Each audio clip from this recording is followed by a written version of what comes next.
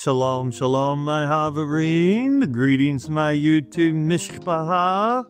What's up, my people? And welcome back, friends, to Bible on a Bicycle.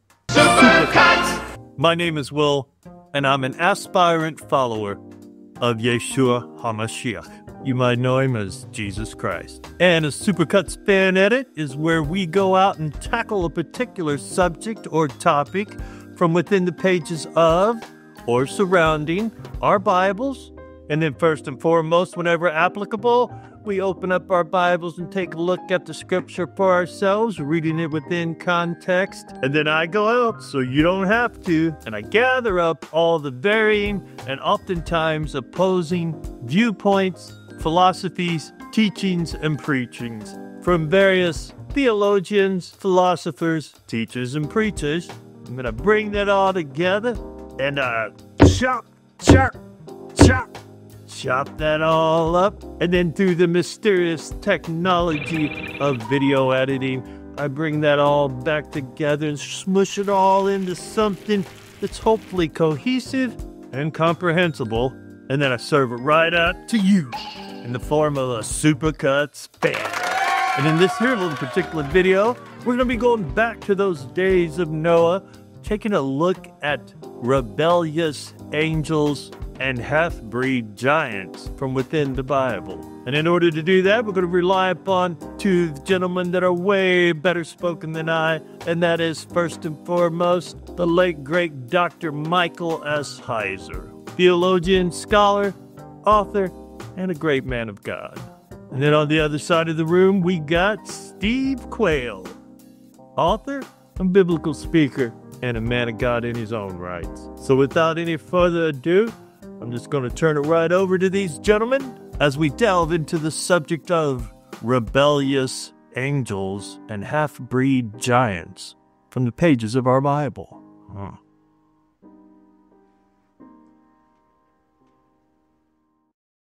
Even as everything is lining up, we are in the days of Noah.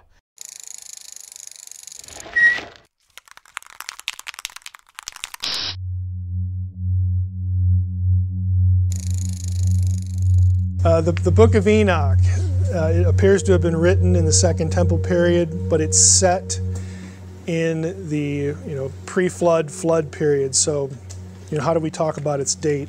I guess is a good way to summarize that. When you talk about a book, you have to clarify whether you're talking about manuscript data or whether you're talking about the ideas in a particular book. In terms of manuscript data, the oldest stuff we have for Enoch comes from the Dead Sea Scrolls. So people, scholars who, are really focused on this area are pretty comfortable dating Enoch roughly 2nd century BC, so 200 and more recent, 200 to 1, down to year 0 if you want to use that terminology. And that's because there were Aramaic fragments of Enoch found at Qumran. So there is no textual evidence older than that for the book. There's a lot of Greek evidence that comes from the same period. Most of the book is preserved in Greek. The Aramaic is fragmentary. The only place the entire book is preserved is in Ethiopic, which is quite late for us. If you're talking manuscripts, you're talking the late Middle Ages for the whole book. Getting up into the early modern period. But everybody, again, because you have the Qumran stuff, everybody figures, well, the book at one time it existed at least, in the 2nd century BC and, ostensibly in Aramaic. Now, if you're talking about the content of the book, which we spent a lot of time here, really specific points of content in Enoch are much, much older than that. So there's a literary history, a manuscript history, and there's a conceptual, thematic content history. So, usually when people ask the question, they're talking about manuscripts, the actual document itself. So what we have for that, that's pretty old. It's over 2,000 years, but it's not going back into the Noahic period, that sort of thing. Is there anything to the tradition about a book of Noah? There are books of Noah. They've been published. Again, they're considered part of the Second Temple corpus. Why? Why does everything wind up there? It's because of Qumran. It's because of the Dead Sea Scrolls. It's our oldest repository for stuff. So if you find a portion of a book in there, that's where the wall, that's where you hit the wall. So Noah material, again, it's going to have its own. You can buy all the books of Noah stuff, in an anthology and an edition. Some will group it in Enochian, the larger category of Enochian material for obvious reasons. It's the flood and the Watchers and stuff like that. But you don't really gain any chronological ground, with that. And it gets its name because it's about Noah. It's about the flood. And again, it doesn't mean that somebody dug this up on Ararat and then just kept it. It refers to the content. I believe the big lie that's going to be hoisted upon the world is that the aliens created mankind, which I categorically reject. It's funny, the people that will accept the fact that the Anunnaki, star creatures, came to this planet will avoid fallen angels like a plague. I wanted the correct, in my opinion, after 40 years of research, I wanted the correct historic and biblical presentation of the giants. And quite candidly, when I talk to some of them, if I start talking about fallen angels having sex with earth women, they snicker. Well, that snicker tells me they've already made up their mind. Rephaim after the flood, let's just broaden it, giants after the flood. Was there a second wave of this? In terms of the biblical text, we're never told anything like that as far as, another period or event of cohabitation. That's one of the three options for why they're there. One is you view either Noah or Noah's sons or the daughters married to those sons as somehow being a carrier, for lack of a better word. And for some ancient Jews, that was their answer, because you will find texts that say that.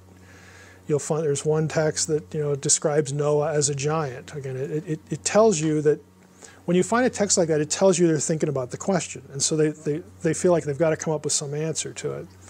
So Noah was fathered by one of them. Those who shall not be named. That.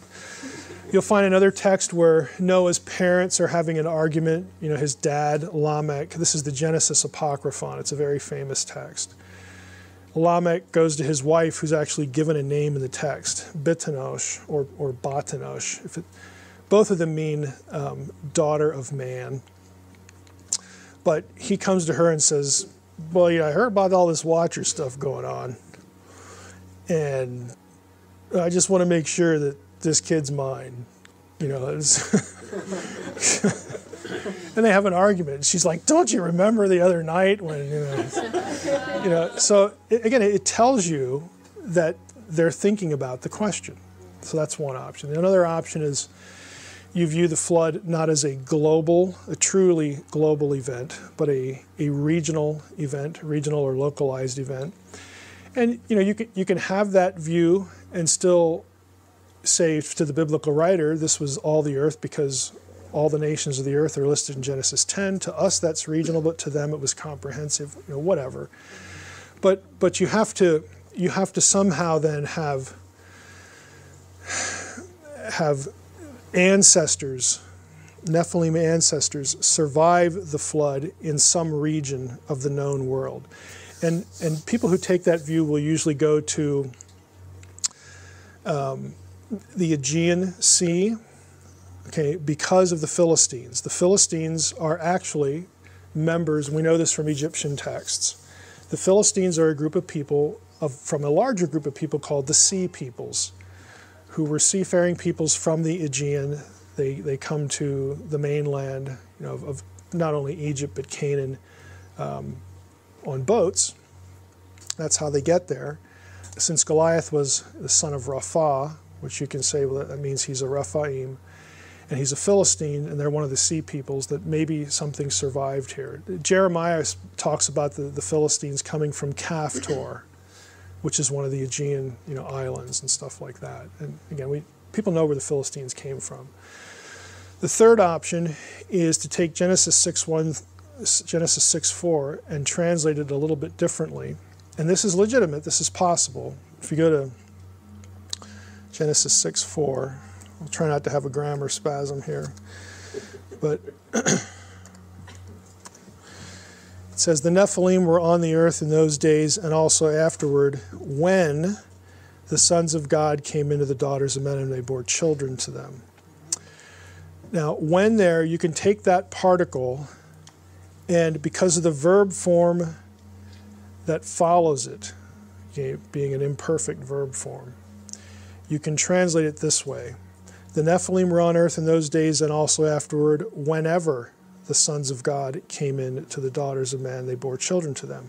You'll actually see this verse referenced in Hebrew reference grammars about this particular use of the imperfect with this particle. So that's possible. Now, should we do that? Is that what it really means to say? Well, who knows, because it's a translation choice.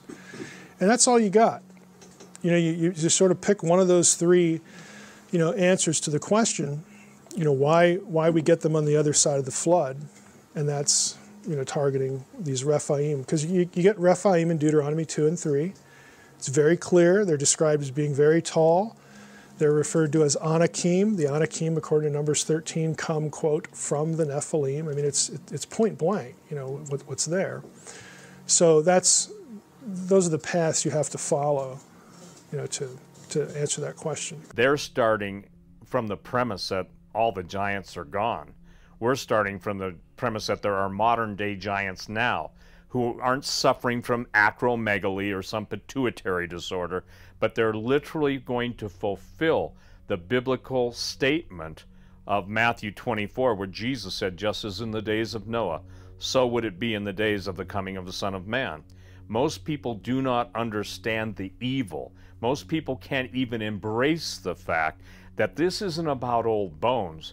This is about a contemporary threat beyond any science fiction twisting of the facts. I don't think there's any indication that the original offenders get anywhere except where they're always described as being in prison. So you would have to have the same sort of transgression of heaven and earth is what it comes down to. And there's no indication of that specifically. I mean, you could look at what Paul says in 1 Corinthians 11 about because of the angels, and you could say, well, Paul apparently thought this was a possibility. Okay, you could say that, but Paul's not making a statement that it did. It's just he's like, we just don't ever want to see this happen again. You know, it's that kind of thing. So you could take that and say, well, for Paul maybe it was a possibility, but it's not a real answer to the question. Because of the bias of the Smithsonian and their contempt for out-of-place artifacts, every time giants were found, it didn't matter if it was on the West Coast, the Arctic, the Antarctic, believe it or not, the East Coast, the Ohio River mounds, they always have a fabulous cutoff point, meaning once the Smithsonian is notified and those bones are sent to the Smithsonian, they're never heard from again. And there's denials. A good example of that, it was a famous Kincaid expedition to the Grand Canyon, where they found the Egyptian citadel. Even the Phoenix Gazette carried that story. Cover-up has always been to keep this biblically relevant topic out of the minds of the people, so at an appropriate time in the future, they can claim whatever they want to claim, and they'll claim anything and everything apart from the true biblical origin of giants. When do I think Genesis 1 to 11 was written? Because of the heavy Mesopotamian influence there in those 11 chapters. And could Moses have had that information? That's a short way of saying it. Well, I would never want to say that Moses couldn't have had the information. Moses is an Egyptian. He's raised in the court of Pharaoh, Akkadian during the New Kingdom, which would be the Mosaic era by either chronology, either later or older chronology. Akkadian in that period, which was the literary language of Babylonian stuff, Mesopotamian stuff, was kind of like English is today. It was the lingua franca. It was the language of international correspondence. And we know that for sure because of the Tel El Amarna letters. Okay, these are letters, it's a correspondence, I'm sure you've heard of the El Amarna letters. They're actually a correspondence between the Pharaoh of Egypt and his underlings in Canaan, the people he's put in charge. And they're written in Akkadian, they're not written in Egyptian. So we know that for sure. So if Moses, again, was being groomed to be a pharaoh or a diplomat or some other high office in the household of Pharaoh, I think it's reasonable to assume he probably had to learn Akkadian. I think that's a reasonable assumption. Again, it's still an argument from silence because we don't actually know what he read. The question then becomes, okay, if he could read it, what is he reading? There's no evidence in Egypt that you have libraries from Mesopotamia in Egypt. You have lots of correspondence. You got lots of letters and documents and land deeds, and wouldn't that have been awful, to spend your youth, deciphering economic texts, like somebody's bill to somebody for 10 sheep, treaties, I guess, would be better, you got to learn that stuff. But so we don't really know, again, what he would have, been reading. On the other side, there's so much that is overtly polemic in Genesis 1-11 against Mesopotamian material that it's really next to impossible. And in fact, it would just violate what you actually see in the text to say that whoever wrote Genesis 1-11, or at least this part of Genesis 1-11, was not looking at a Mesopotamian text specifically to respond to things in that text. Because it's more than like deity names and stuff like that. It's even grammar in some places, where they want the literate person to know what they are tracking on and what they're objecting to, how they are subverting the Mesopotamian material that they assume the reader knows. It gets very detailed. So there are places you just have to have that in front of you, unless I guess you memorized cuneiform or something. I mean, again, that's possible. There were people who did that. So it's a back and forth, for me. I think the more reasonable explanation is that Genesis 1-11 was either composed or edited during the exile with this strategy in mind. But I won't say that it's impossible that Moses, could have known that and had access to the material. We don't see a path, but that doesn't mean there wasn't one. Why do people who have the evidence, why are they intimidated? Why are they threatened? Why are they disappeared? What is this cover-up? And I'll tell you the bottom line. They do not want people to understand that the sons of God, the fallen angels, saw that the daughters of earth were fair, mated with them, and produced a literally new race of hybrid beings that the Bible calls the Rephaim. And the Rephaim are with us today. They're genetic trace, they're genetic markers. The super soldiers, the most important expenditures made are to identify not only the bloodline, but the genetic traits. There are people literally not only wanting to bring the giants back, but to insert giant genes in our soldiers to give them the super soldier ability. More money is being spent to identify genetic traces and markers, the actual gene prints of giants, both dead and extractable DNA from their teeth, from whatever cells in the mummies, to literally living giants today. The idea that spirit beings can take on flesh and do things that flesh does is a very biblical idea. God himself, even before the incarnation, takes on bodily form. Genesis 18 is the classic example where God, Yahweh, shows up with two men who we find out in Genesis 19 are actually angels. They're called angels in Genesis 19. So the three of them come and visit Abraham. They look like men, they're embodied, they sit down, they have a meal, they eat together. I mean, it says all these things. The two angels, of course, grab Lot and pull him into the house. And you have instances where divine beings become corporeal, and they are truly corporeal. It's not incarnation. I want to be careful there. Theologians would use words like embodiment for that. But the assumption is that, okay, they don't have to eat, but they can. Spirit beings don't have to do anything that a body does. But when they inhabit a body, It's a body. It does what bodies do. The whole trajectory seems to indicate, and this is pretty consistent when you get angel talk in Scripture. And in the book, I spent spend 3 chapters talking about the 2 Yahweh figures in the Old Testament. The visible Yahweh appears to Israelites as a man, and that doesn't mean the invisible Yahweh is there and not anywhere else. There's still God, both in heaven and on earth. On earth, he's this human being. God as man is not a New Testament invention. It comes from the Old Testament. And it's part of what becomes Trinitarian thinking. And I'm a standard Trinitarian. But you get the impression that when a divine being comes to earth, especially if it's not God or not the Father, that the required form of dress is flesh. There are very few. In fact, it would be hard for me to come up with one where an angel speaks to anybody in the Bible and they're not in human form.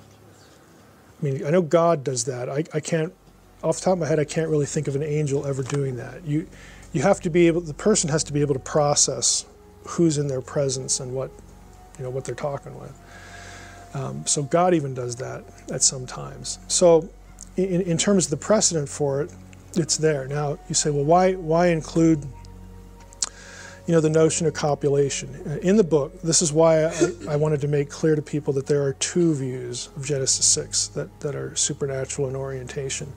One is sexual cohabitation. The other one takes the language in Genesis 6 as euphemistic for other gods, other sons of God, other divine beings, as intentionally raising up human populations who in the biblical story ultimately turn out to be the peoples that are trying to exterminate the Israelites when they get into the land. You say, well, how would that work? It's the Abraham and Sarah analogy. It's very clear that God did something to enable Abraham and Sarah to have children. There is no hint of any sexual contact between God and Sarah. But the text is equally clear that they were supernaturally enabled to have children when they were well beyond the age of doing so. So the assumption in view number 2 is that divine beings can do something with people to enable them to have children. And so maybe that's what Genesis 6 is talking about, minus the sexual language. And to go back to the first part of the question, I take the supernatural view because I don't want to disagree with Peter and Jude, because they're inspired and I'm not. Peter and Jude very plainly, explicitly, I frankly, and I know and I'll be as bold to say, I know the sophistry involved to try to get them to say something they're not saying. I know how that's done because I'm a scholar and scholars do that sort of thing. They refer to the angels that sinned, okay, in 2 Peter and Jude. These angels are in prison until the time of the end. There is no angelic sin, not only in the Old Testament, but in the entirety of the Bible. There is no plural angelic sin anywhere except for Genesis 6. So you either have to say Peter and Jude are making one up, or they're thinking about Genesis 6. It's the only place you can go. And since they throw in the detail about the imprisonment, which you won't find in the Old Testament directly, you'll get it obliquely in underworld passages that have, guess who, the Rephaim in them. You'll get it there obliquely. But the only place that does say that directly is the Enochian material, which again is tracking on both the Mesopotamian story and Genesis 6. And ultimately, the Mesopotamian story is what Genesis 6 is written to respond to. So essentially, you're trapped. If you want to get your theology from the text, you either have to affirm the supernatural nature of Genesis 6, 1 through 4, or you say Peter and Jude got it wrong. That's your choice. This is going to cause a controversy because frankly, people don't want to hear that. Christians don't want to hear that. Christians, this is why I say and it's not anything bad about people. Again, it's just that we're taught to be selectively supernatural. Okay, well, we accept God, we accept Trinity, we accept Satan, and, because we got to have that, or else why even have a discussion about Christianity? But then why exclude this other stuff? I'll tell you why, because it's just stinking weird. Okay, that's why we're excluding it. Peter and Jude didn't do that. Irenaeus didn't do that. Lots of other, famous figures that you could go to in church history didn't do that. I don't use guys from church history as an argument, not because I view them as foes, but they're not from the actual context. They're later. I mean, I think they're doing the best they can with what they have. But yeah, I'm well aware that that's controversial. I don't really care what view it takes. As far as the metaphysics of it, like how does that work? I don't know, because I'm not a god. I'm not a deity. I'm me. Okay, I can't tell you. I kind of use the phrase a lot. I try not to put the words God and can't into too many sentences. I also try not to sound like I know what a divine being can or cannot do. I have no idea. Okay, because biblical theology, I think, requires us to affirm the reality of a supernatural world where such beings exist. I got to go with that and then wonder about, well, what is it like to be one of them?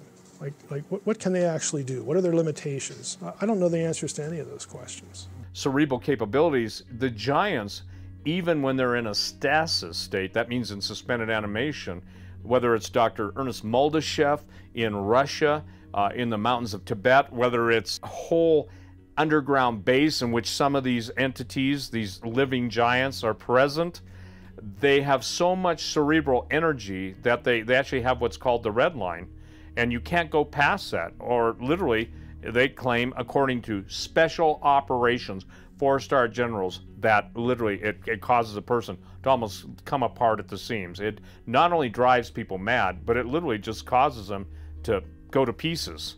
You understand that's the ultimate weapon.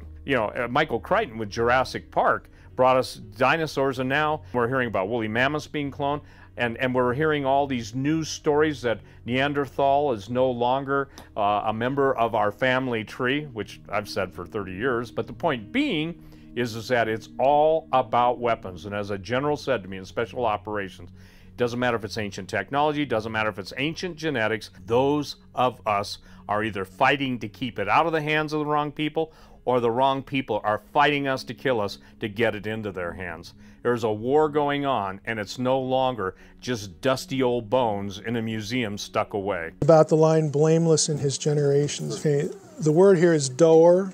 Dor is the term you would use of generation in terms of like your timeline or your epoch. Like if we talk about the generation of the 60s, okay, that's not referring to lineal genealogical descent, it's referring to sort of a time period. Dor is the typical word for that, not lineal descent. Lineal descent is typically toledot. These are the generations of, and then you get the grocery list. Okay. There are exceptions though. There are one or two places where dor, right here, Numbers 18:23. But the Levites shall do the service of the tent of meeting, and they shall bear their iniquity. It shall be a perpetuate statute throughout your generations. Now, if he's speaking to the Levites there, he's referring to the Levites and their descendants. This is their job. Okay, that sort of thing. So there it could refer to lineal descent. Down here, until all the generation. That could either be time period or again, people's bloodlines. I mean, there are one or two that could sort of go either way. Generations, plural, again, referring to the people themselves, not just a specific time period. There are a handful of references where dor could refer to lineal descent. And so going back to Genesis 6:9, if I were the writer of this text and I wanted you, the reader, to think of lineal descent, I would not use dor because you might be misled.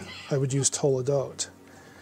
But if I did use dor, and that's what we have here, there's still a possibility I could have been thinking that.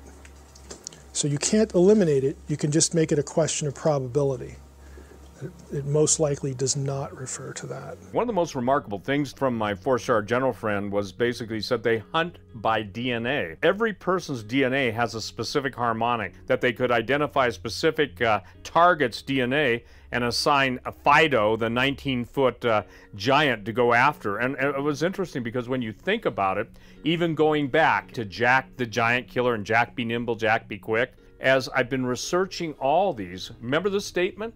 Fee, fi, fo, fum, I smell the blood of an Englishman. You go to the Bible, and whose blood cried out? Righteous Abel blood cried out to the living God after Cain slew him. So the harmonics of blood is fascinating. That's why the cry of the innocent blood is such a big deal in God's eyes, and it truly is, because the blood has a signal, a frequency, and there have been studies to prove that. So they want the giants to be able to basically target specific DNA characteristics. Not to mention the bottom line, and you know how much I love to say that, these entities want every last human being destroyed, and in its place a hybrid. They're going to try and prove that God's a liar. Jesus himself said if the days weren't shortened, there'd be no flesh left alive. Yet for the elect's sake, those days will be shortened. The day of the Lord is, again, the time of the end, where all the enemies of God get punished and all the righteous, they turn out to be rewarded in either in this life or the next, and so on and so forth. Everything wrong is made right. Everything right, stands, for what it is. So we tend to think of that in terms of the way we're taught about Armageddon, this big battle, on the earth. And again, there's nothing wrong with that, but there are passages like Isaiah 34. Isaiah 24, that refer to this final conflict as involving angels, divine beings, the stars of heaven, the holy ones, come with the Lord, down to earth to punish not only the host on earth, but the host of heaven in heaven. And it's a reference to the fact that when God cleans house, this isn't the only house that gets cleaned. In other words, the earthly sphere is going to be judged, but also the spiritual world is going to get the same treatment. And so for that reason, you have angels often referenced with this time of the end kind of stuff because they have a specific role to play. And it's judgment. Genesis 6, Sodom and Gomorrah, that sort of thing. But anything more specific, going back to the first 4 verses of Genesis 6, I haven't come across anything there yet. This cover-up has been a multi-thousand-year cover-up, and what the expectation that everyone is going to, not only the expectation, but what is going to be presented to the people as the gods who made us. And I got to share this. When I did write the book True Legends, Genesis 6 Giants, Aliens and Fallen Angels, Angel Wars, everything I've written is to this point where Jesus said, if the days weren't shortened for the elect's sake, there'd be no flesh left alive. And the genetic tampering, the genetic destruction, the designs of the Luciferian globalists to destroy every human being on the planet, to insert their new creation, that we'll call him the Uberman, Nietzsche's statement, the Superman. What it's going to be is a super slaughter. And by giving people the correct information, by literally telling them what the end of the book is, how this plays out in history, my goal is to take away all fear and show them that the truth will make them free as long as they abide in the word of the Lord and the word of the Lord abides in them. Too many people are making too many excuses for the living God, and I'm looking for that time when the people of God will stand up, when the people of God will not take a back seat to the skeptic, whose the only agenda he has is what he's being paid to say. Okay, demonic activity that we might see now, or again referenced in the Gospels, and the sons of God and the Watchers. I mean, what's up with that? Who is this one group or many? You have different groups because you have different rebellions. Okay, we have Genesis 3. You got one entity. You have a divine rebellion, the figure we know as Satan, and so on and so forth. Genesis 6, you got a bunch. Okay, we're never, Old Testament doesn't give us a number. Other texts, throw numbers around. But you have a divine rebellion there, which is punished by, we're sending you to the abyss, okay? Then you have a third rebellion, and that is what happens at Babel.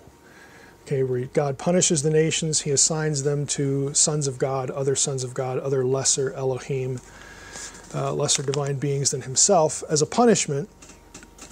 So that's a totally different group.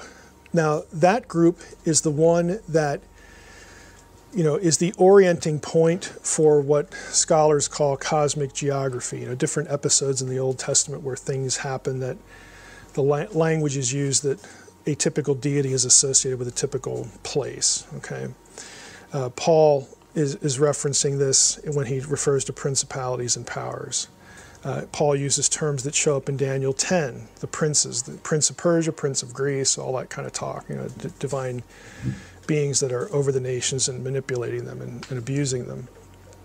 Paul's other vocabulary, thrones, dominions, powers, rulers, authorities, they are all terms used of geographical rulership. That is not a coincidence. Paul understands the world of the Gentile perceived through the eyes of God, that these nations are under the dominion of divine beings that he assigned to those nations, but who rebelled. That's what Psalm 82 is about, and are now hostile to him. So we have spiritual warfare in the most explicit sense in all this.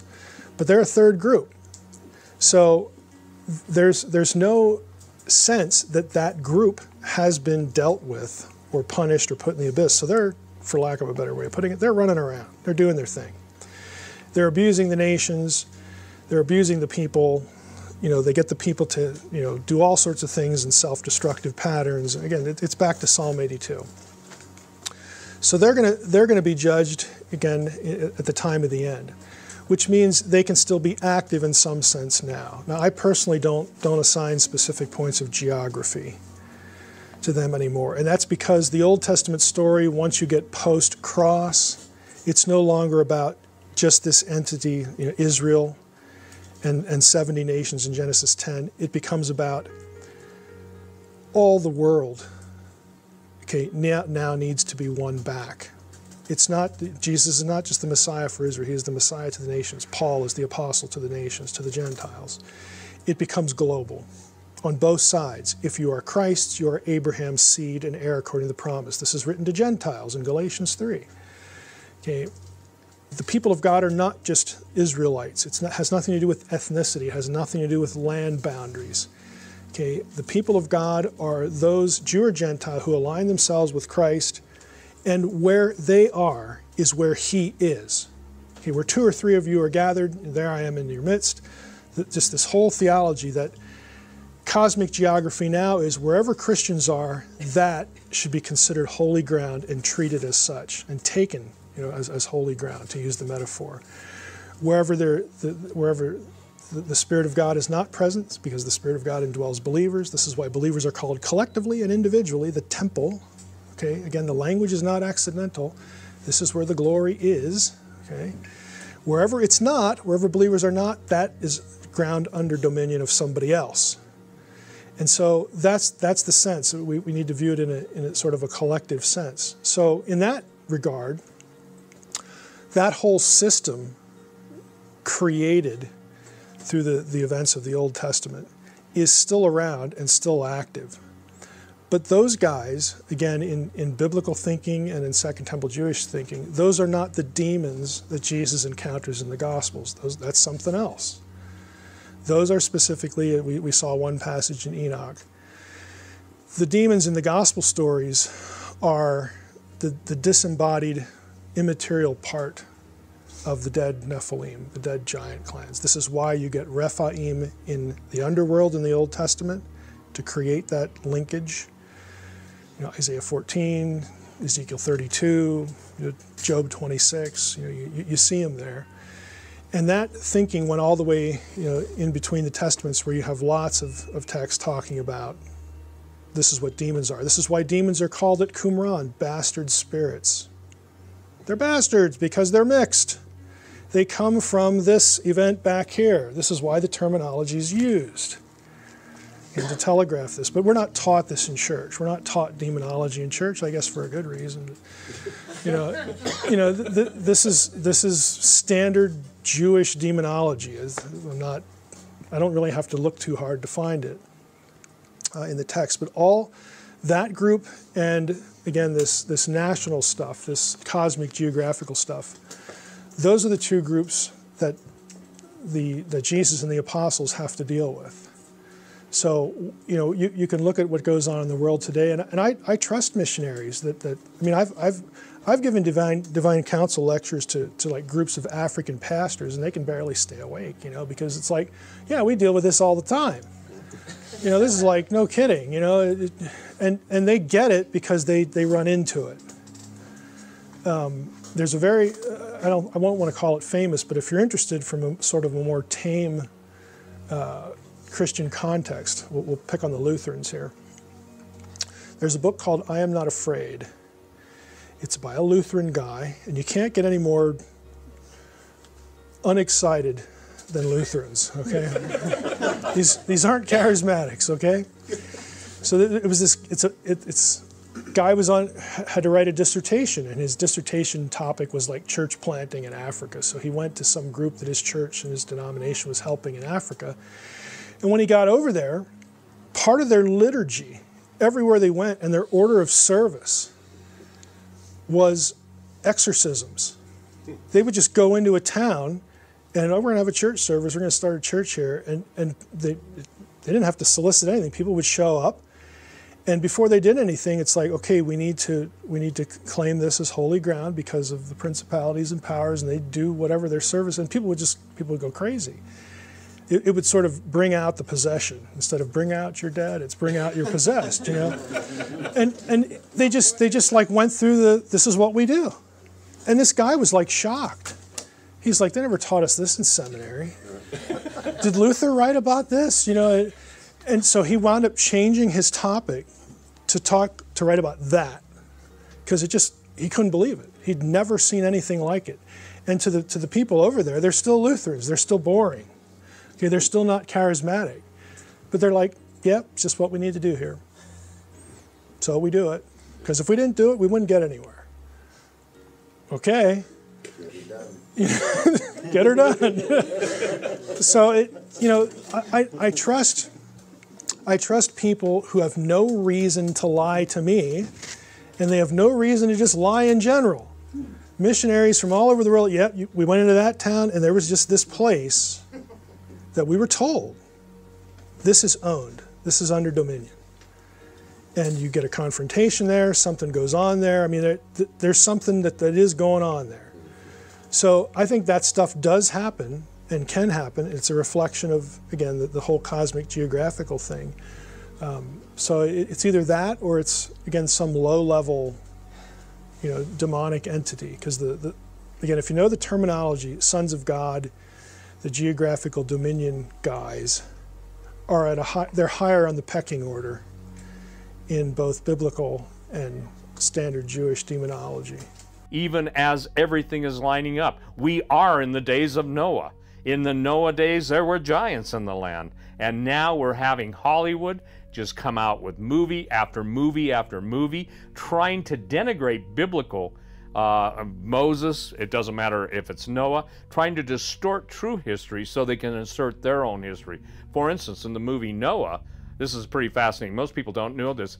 The fallen angels are the good guys, and Noah's the bad guy. They're called the Watchers. The Messiah was about undoing all of it. The cross is about a solution for the problem of death. That was the result of what happens in Genesis 3. Estrangement from God, we are separated, estranged from the source of life. You cannot have eternal life unless you are in the presence of God, okay? So it's about a solution for that. It's about a solution for the general proliferation of depravity in the world, which, again, Second Temple Jews are going to lay squarely at the feet of the whole Genesis 6 thing. It's also about reversing what happened at Babel, taking the nations back, making the Gentiles part of the people of God again. Again, all of it. The Messiah is critical to all of that.